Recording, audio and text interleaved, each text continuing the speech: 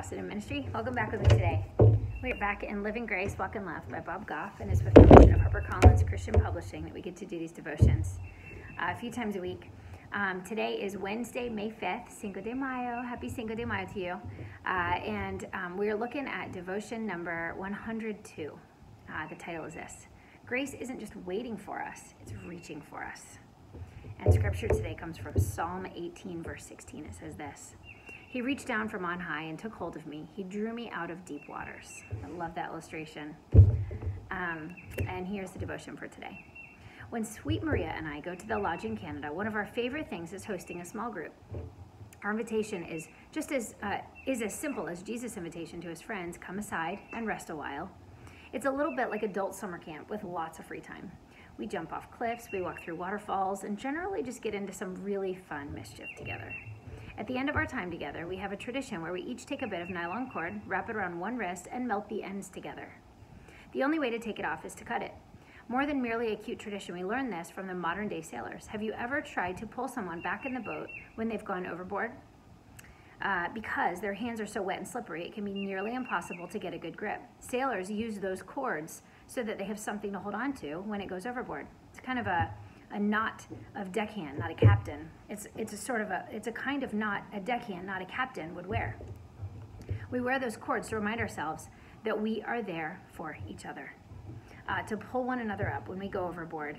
We're just the deckhands, not the captains of the ship. Plenty of our friends have gone for an accidental swim. Yours have too. But instead of shaming them or walking away, we lean over the rail of the boat like deckhands and start fishing for something to grab onto. That's what God does for us too. That's what grace does. God never asks us to get ourselves back in the boat as if we don't need his loving grip. He isn't waiting for us to prove ourselves. Our biggest successes don't qualify us, and our even bigger mistakes don't eliminate us. He comes to us before we even know we need him. He reaches out toward us and he lifts us up if we're willing. And the reflection question for today says this: in what ways can you see God reaching out to you?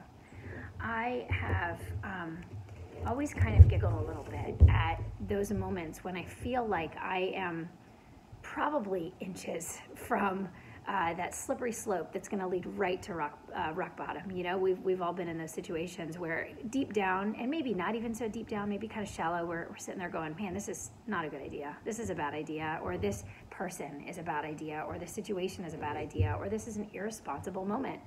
And I feel like so many times we just have that feeling in our gut, and we're like, okay, God, if I'm not supposed to do this, you know, give me a sign or whatever. You know, I feel like we've all kind of been in that moment. And usually he's there to say, last chance, last stop, come on, get out now. Now is your chance. Let's go. And sometimes we ignore it, and sometimes we don't. Sometimes we go, wow, that was a close one. I really dodged a bullet on that moment right there. So let's pray. God, you are a God of mercy. You are a God of second chances. You are a God of forgiveness. Lord, I thank you so much for all the times that myself included, all the times that I personally have turned to you, not only to say, give me a way out, but also, please forgive me, because I didn't ask you for a way out right before this happened.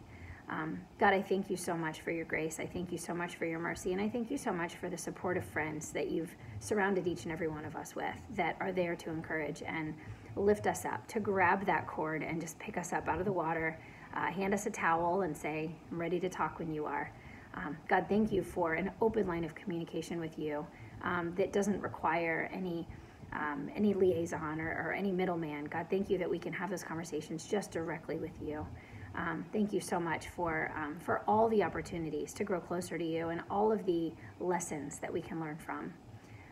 God, I pray all this in Jesus' name. I just ask, God, that you would continue to not only keep extending your hand of grace to grab that cord when we slip, God, but please help us to be that for somebody else. Help us to reach down and grab a hold of somebody who may need it. And just be reassuring. Just help us to help them out of the water and hand them a towel and let them know we're there to talk when they're ready or listen. In Jesus' name, amen. Have a great day.